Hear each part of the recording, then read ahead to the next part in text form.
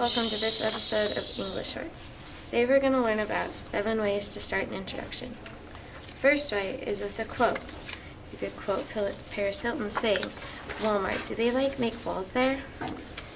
Second way, you could start with a question, like, "Do vegetarians eat animal crackers?"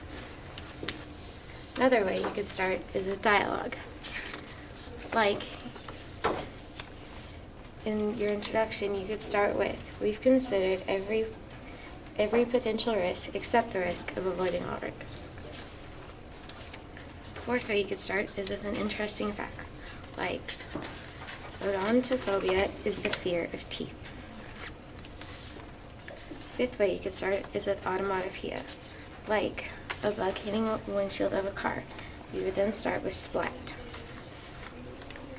Another way you could start is with a setting or a time, like in 1857, Joseph Gaiety invented toilet paper.